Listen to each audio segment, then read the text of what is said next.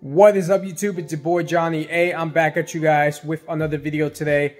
So today I wanted to talk about a couple things I've been doing to save a little bit of extra money a month. A couple bucks has been helping me a lot. I've been seeing some results with what I've been doing.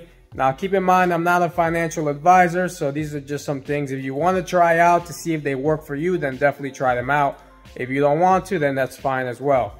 So obviously I like saving and investing money. I've been trying some of these things out. So number one is obviously not spending on useless things. I haven't really been spending a lot of money on shoes or clothes that I really don't need. I have a lot of clothes already, and so half of the time I don't even wear because I'm always working. So I've been trying to cut back on buying either new shoes or clothes, shirts, pants, whatever the case may be. I would say think twice before actually purchasing a new pair of shoes unless you really need it. If you need new clothes, and yeah, I mean, if you really need it, definitely buy it. But if you don't, if you could put that money instead in your savings account or in your investment portfolios, I would highly recommend doing that instead.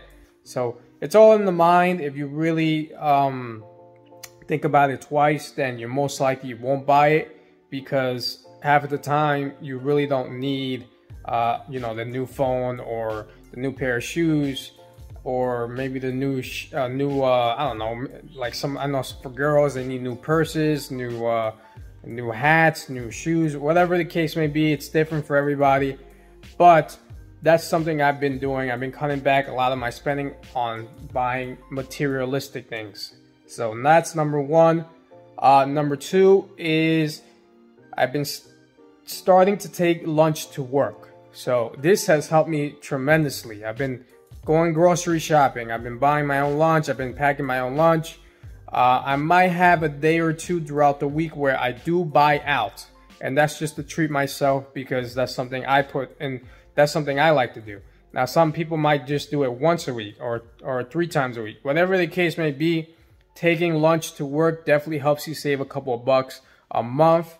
I used to buy lunch every single day, and I've noticed that I would spend like 50 bucks a week, sometimes $100 a week. Especially if I go out with my family, I would spend more money.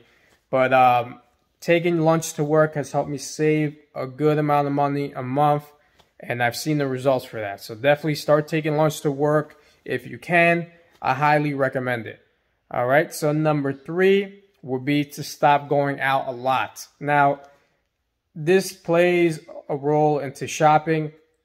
Stop going shopping so much. Stop going out to eat. Cut back on spending more money on going out to eat. And like I said, this goes back to the first thing on spending your money on shoes and clothes. You got to stop going out so much every weekend as well. If you go to the bars, buying alcohol, all these kinds of things eventually add up every single month, and you don't even notice it because you're spending. Yeah, you're having a good time, but in the end, it's really not benefiting you in the future, because you're spending all this money now, and you're not really paying for your future self to reap the benefits later on. So I would say cut back if you can. On the weekends, I normally work. If I have a day off during the weekend, then I'll usually spend it going to the gym, or I'll look at other things I could do. Maybe make more videos.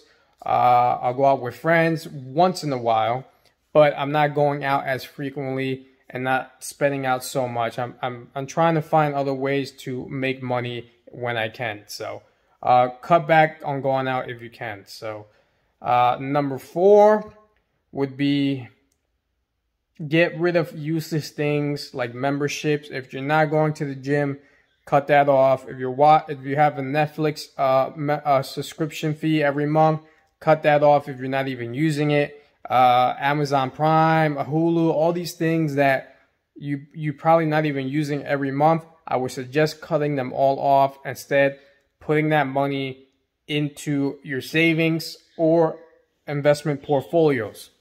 Now think about it, $20 a month. I know like some things like I have YouTube Music, so I pay $10 a month for that, but I use it. So that's different. If I wasn't using it, I would definitely cut it off. I ended up cutting off. I remember I had Photoshop, Adobe Photoshop. I ended up cutting that off. I had Adobe Premiere. I got rid of that as well because I wasn't even using these things and I was paying it every single month and I was just throwing money away. So instead of throwing that money away, I'm now putting into my savings and into my investments, and it's been helping me a lot. So I think that's about it, guys, as for now. I feel like I'm missing some things, but these are just a couple of things that have helped me save a couple of bucks, and I've been seeing the benefits of it every single month. So one other thing I would say, try to get rid of debt, whatever debts you may have, maybe a credit card debt, car payment, maybe you owe somebody. Try to pay all these things off as quick as possible, because that's also backtracking you from saving as much money and investing more money into your savings and investment portfolios. So definitely try to get rid of debt. That's probably the worst thing anybody can have. Obviously, a house is different because a mortgage isn't cheap, and you obviously need a lot of money to pay off a mortgage. But if you have a car payment, try to pay off the car as quick as you can, because on top of that, you're paying interest. If you got credit card debt, definitely as well, try to get rid of all of that. The credit cards also charge interest, and that's making you pay more money over time. So get rid of those things, and I promise you, you'll see a better savings account for you and an investment portfolio for you in the long run. So those are just a couple of things that have been helping me, and I hope if you guys got something out of that, you guys could definitely try them out and see if they work for you. So if you're new to the channel, definitely hit the subscribe button to follow me on my investment journey with Acorns, with crypto. I try to give out some videos like this on how to save a couple bucks a month and some advice that I've learned. And yeah, that's about it, guys. So I hope you guys enjoyed the video. Make sure you hit that like button to support the video. Leave me your comments below. I always appreciate all the support and the love that you guys give me. And I will see you guys on the next video. Peace.